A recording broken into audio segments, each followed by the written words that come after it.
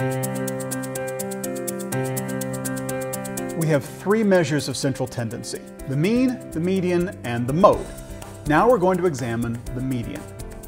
The median is the score at the geographic center of the distribution. It is the score at the 50th percentile. When I was riding my bike one morning, I took a picture of the median of a road.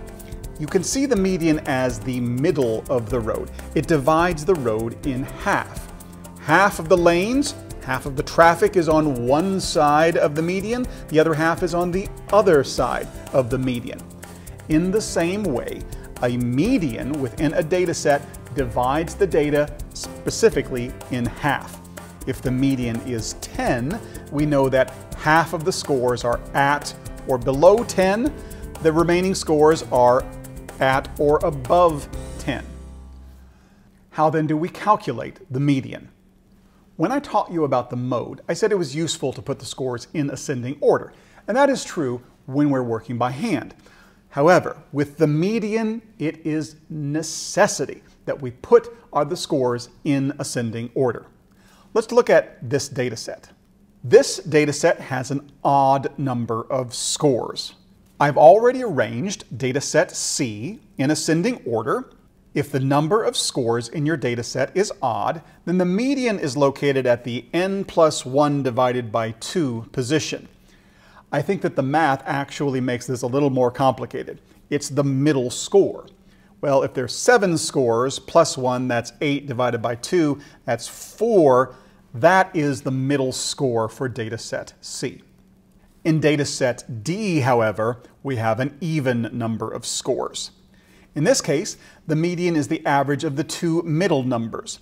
And so we find that median value, it's between 12 and 13. If both of these numbers were 12, we would simply report the median as 12.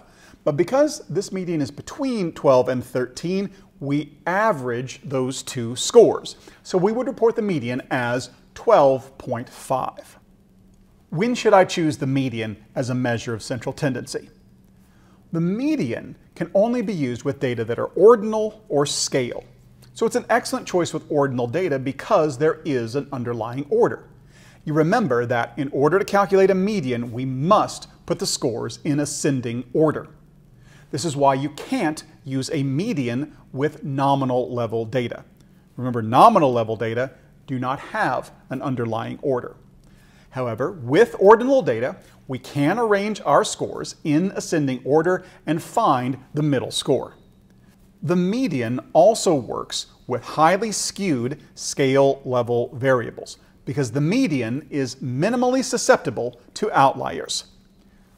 We haven't talked about skewness yet, but we will. Just know that when there are extreme scores in your data set, let's say we have a similar set of scores and one that is very, very different, the median will only be shifted by 1 point in the direction of the outlier, meaning that we can still use the median and it will not be affected by those extreme scores. By contrast, we're going to look at the mean and we'll discover that the mean is susceptible to outliers. Another advantage of choosing the median is that you can have only one median in your data set. We can have bimodal distributions or multimodal distributions, but we will only have one median in any distribution.